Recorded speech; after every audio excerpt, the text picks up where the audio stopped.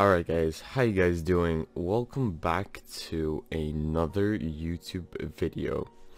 Today I will be teaching you guys how to install tModLoader for Terraria, and trust me, this is pretty easy to do. However, I know a lot of people struggle with this, so I'm gonna show a quick tutorial on how to achieve this.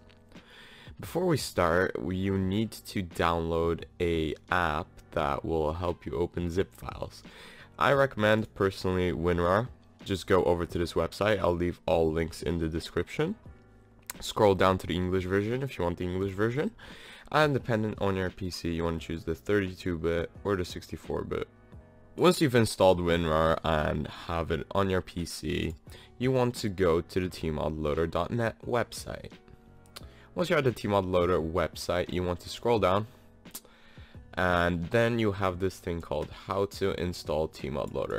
Now this gives you instructions on how to install tModLoader. However, I know people like to see something done visually rather than just reading it off a website. So you want to click on to download tModLoader files since you already have vanilla Terraria probably installed. You want to click on the release pages. Want to open up another tab, and then you have this page that you come to. You want to scroll down to the very end of this page, and we want to download the Windows version 0.11.6.2 zip. Now if you're on Mac or Linux, you want to download either one of these. However, if you're on Windows, you want to download this, and you click on it and you should start downloading a file. Once you've downloaded the file, you want to find where it is located. Just go into show in folder, and then you should have it right over here. So you want to click out of this tab. So our next instruction is to locate our Terraria folder. Now you want to go into your files, and depending on which one, mine is on disk D. I have in my Steam library. You need to find your Steam file. Then go into Steam Apps, Common, Terraria, and this is your Terraria folder. Now as you guys can see, I already have tModLoader installed because I have the little jungle tree beside my Terraria. That's how you know your tModLoader is successfully installed. So I already have the file over here, so you just want to click onto it, and then you have the readme.txt, but you won't need that, to be fair.